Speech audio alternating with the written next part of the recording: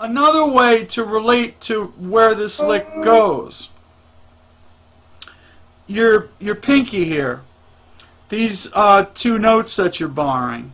You can think of that as the front part of like the F-shaped version of the same chord, right? If you understand what I mean, that's C, right? So like there's this piece right here, you know, like Chuck Berry. Okay?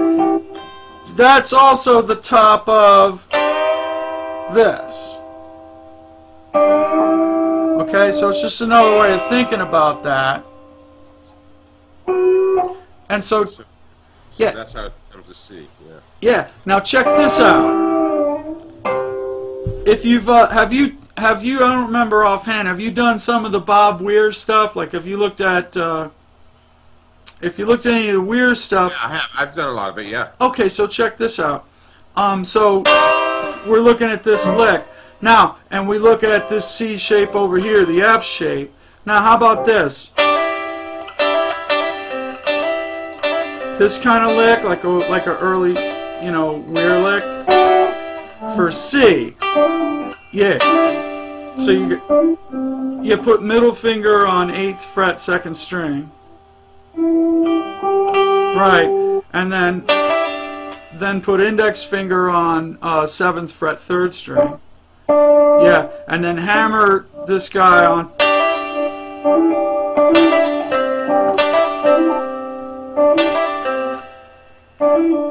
Yeah, have you played that lick before? Yeah, this one comes up more often with Weir.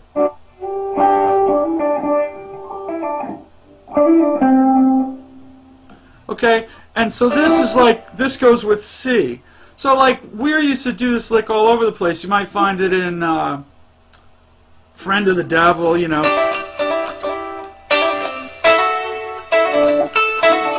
Definitely in China Cat. You know.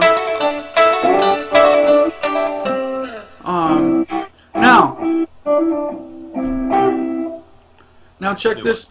Okay, cool. Now check this out. So that's C, because look at what's happening. When we have this finger here, we're hammering into this and going there. So we're basically making C. See what I mean? And we're just down a fret because we want to hammer on this guy. This is our major third. Now that's interesting because this is basically this. Right.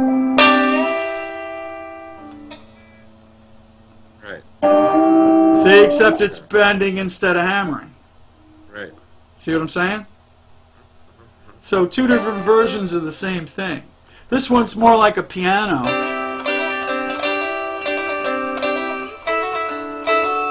And this is more like a steel.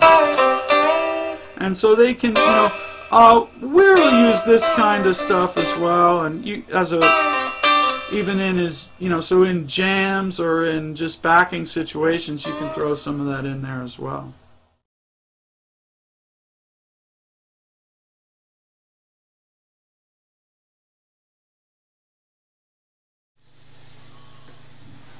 Okay, and it's just like a standard kind of a lick, you know what I'm saying?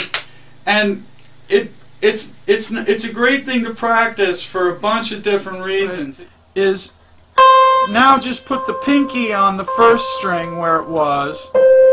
Now take your ring finger and put it over here on the second string, and bend that. So bend the second string. Yeah, keep with the.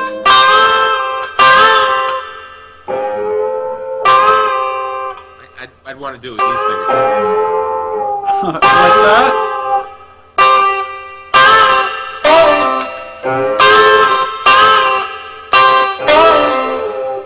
Okay, because look, you can put that on the front end of that lick, so this can go like this.